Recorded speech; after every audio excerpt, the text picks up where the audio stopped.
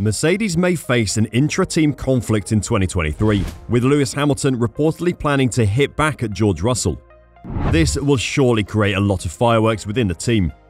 Are we ready for another season of Lewis fighting his teammate and creating havoc within the team? Seems like we're up for a Hamilton-Rosberg round 2, but this time starring two Brits. Will they end up as strangers at the end of next season? Let's dive in.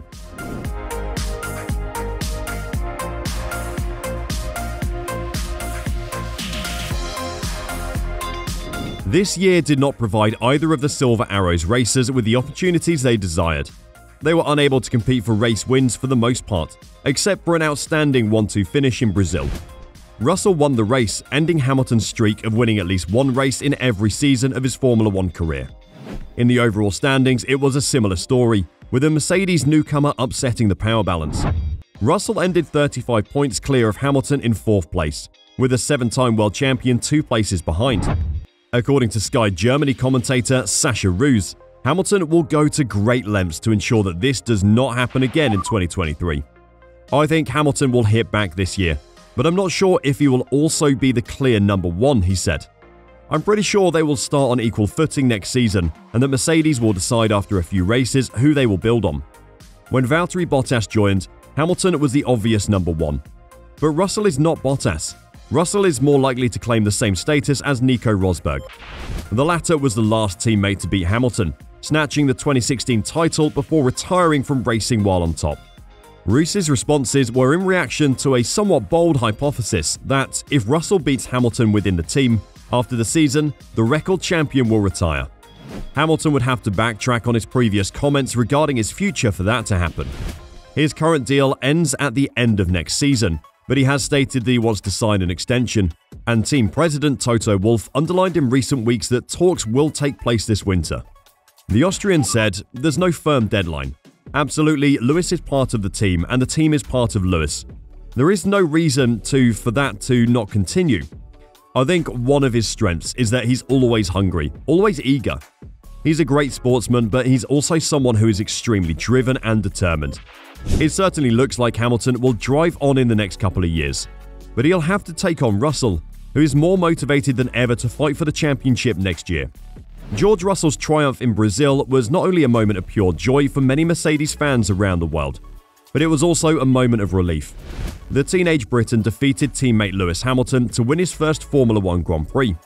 Russell, on the other hand, is more determined than ever to capitalize on his first F1 victory and beat Lewis to the championship next year. For many drivers, moving from Williams to a top team like Mercedes may be a challenging transfer. Consider the case of Alex Albon and Pierre Gasly, who switched from AlphaTauri to Red Bull. Due to their poor performance, Red Bull were compelled to hunt for replacements, and the Austrian team eventually recruited Sergio Perez. But George has a bright spot for the Silver Arrows, having defeated one of F1's all-time greats in his debut season. Furthermore, as Lewis Hamilton chases his record 8th title, he may be forced to compete for the championship against his own teammate, as well as rival team drivers. With the proper machinery, the King's Lynn teen claimed that he could beat any driver on the circuit. Lewis will not be challenging his own teammate for the title for the first time. The Brit has previously competed for the championship with McLaren's Fernando Alonso and Mercedes' Nico Rosberg. The 103 race winner has gladly given up his season to help his team grow. However, if Mercedes succeed next year, it may be bittersweet for the 7-time winner. A determined George Russell told the media, "I always believed in myself." The former Williams driver continued, "I learned how I need to go about it when he is extraordinarily fast." He further added, "I still need to continue to focus on myself because I still maintain the belief that if I've got the car beneath me and the setup and the tyres in the right place, working how I want it to work, I can beat him and I can beat anyone else on this grid. And that's the belief you have to take." Regardless of rivalry or competition, the Mercedes duo will be hoping to drive a competitive car next season. Another question is whether the Brackley-based engineers meet the needs of their drivers. So, even though Mercedes struggled all year with the rebellious W13, they took a big step forward with the comprehensive update package the team introduced in Austin. Russell hopes to continue the upward trend and compete for the world title in 2023. "I feel absolutely ready to win a world championship," he said in a conversation with Sky Sports. The Mercedes driver is happy to have beaten his teammate in his first year, but makes a side note. I guess if you told me that at the start of the year, I would have been extraordinarily happy, because if you beat Lewis Hamilton in a Mercedes, most of the time that means you'd be a world champion, he explains. The latter did not materialize, but Russell calls last season a hugely important learning year. I'm definitely going to have a really strong winter. I'm going to work really hard with my team. Every single person at Mercedes factory is going to be pushing like hell to deliver a car, to give us a chance to go fight next season, Russell said. Is Russell a better driver than Hamilton? That's the real question. We probably won't have an answer until we're far into next season, but someone on the grid already had their say about it. This season, Mercedes newcomer George Russell has surely wowed many with his superb driving. AlphaTauri CEO Franz Tost, on the other hand, appears to be more impressed with the 24-year-old than others. He made an unexpected statement that astounded many fans. The AlphaTauri boss said, "I expect a three-way battle between Max, Charles Leclerc and George Russell, who's already stronger than Lewis Hamilton." In his debut season with the Silver Arrows, George finished ahead of Lewis Hamilton, after Jenson Button in 2011 and Nico Rosberg in 2012. He became only the third teammate to defeat Lewis Hamilton in 2016. However, team boss Wolff insists that Russell beating 37-year-old Hamilton this year is irrelevant. They were not racing for a world championship, he added. They haven't raced for victories apart from Brazil. I don't think for any of the team it matters whether they finish second, third, fourth or fifth. Despite the difficult season after years of dominance, Wolff claimed their struggles this year were easier for Hamilton and the team as a whole to cope with than last year, for one reason. Last year was much worse, he said. Last year it was taken away from us. This year we lost it on merit. We just weren't good enough.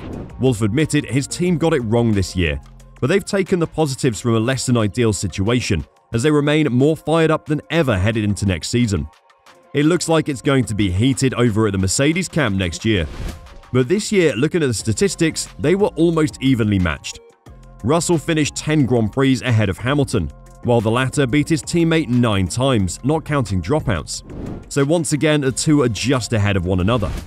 In short, Hamilton and Lewis are evenly matched in a car that has improved during the season. The car seemed to fit Hamilton more and more, even though he struggled more than his colleague to acclimate to porpoising at the start of the season. After all, if it hadn't rained during Q3 during the Brazilian GP weekend, Russell almost definitely would not have won the Grand Prix.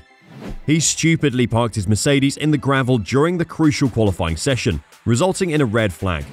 Salvaging his car meant wasting precious dry minutes. Water began to fall from the sky as soon as it became feasible to drive again. Without the rain, the necessary competitors would almost definitely have passed Russell in the remaining time. Will Russell beat Lewis Hamilton again next year? And hopefully they'll be able to fight in a competitive car, resulting in at least 3 race wins as Tost expects. What are your expectations for next year? Let us know in the comments down below.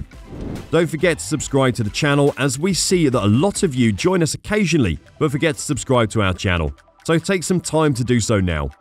Thanks for watching, and we'll see you in the next one.